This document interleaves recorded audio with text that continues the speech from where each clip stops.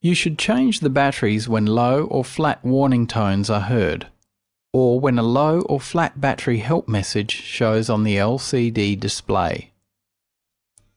The battery holder is located at the bottom of the controller. Using your fingernail or keyring tool, pull the battery holder out.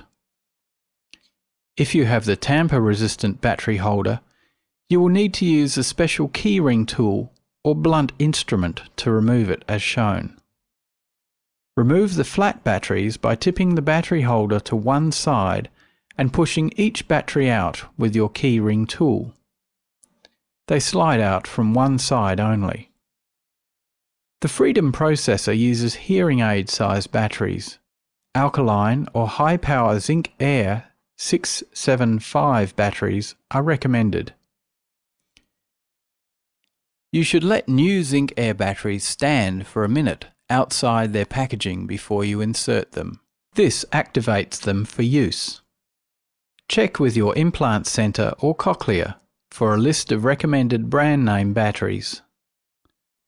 Silver oxide S76 batteries can also be used. Silver oxide batteries may perform better in humid and cold conditions, but they are less powerful. A lithium-ion rechargeable battery is also available for the standard BTE controller and baby-worn configurations, coming in a range of colours to match your processor. However, do not use standard rechargeable nickel metal hydride or nickel cadmium batteries. Your batteries should be stored at room temperature and away from moisture.